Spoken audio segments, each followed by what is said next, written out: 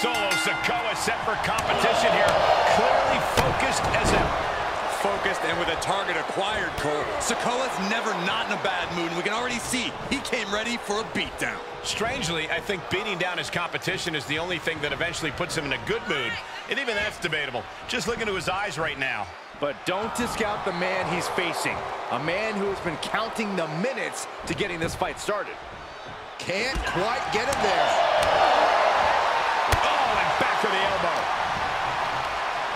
Inelegant exit, but if it works, it works.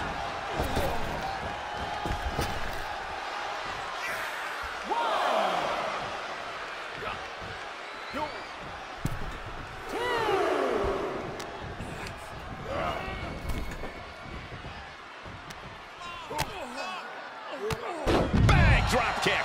Headed to the top rope. Here we go. Good Lord, taking flight. And that was a collision you don't want to be on the receiving end of. Came down like a wrecking ball on a cinder block.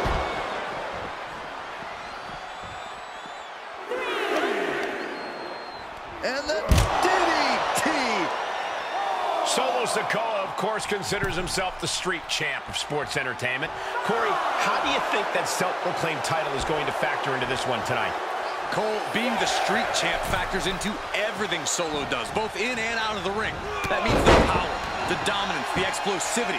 Again, both in and out of the ring.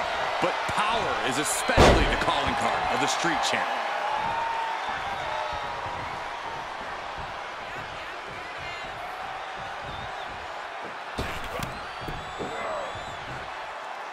Planted with the bulldog. He is efficient and into cover. No, shoulders up at 2. He's still in the fight, but for how much longer? Left by the turnbuckles. Drop kick.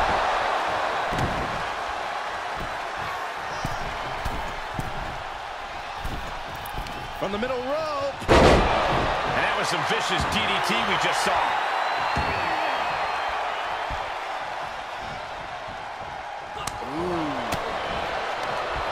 Short clothesline hits its mark. Solo does not think they stand a chance against him. A rolling Thunder stunner. I don't think Sikoa is aware of the danger that's coming. As the hook. Feeling like it's over for Sikoa. 2. An emphatic victory.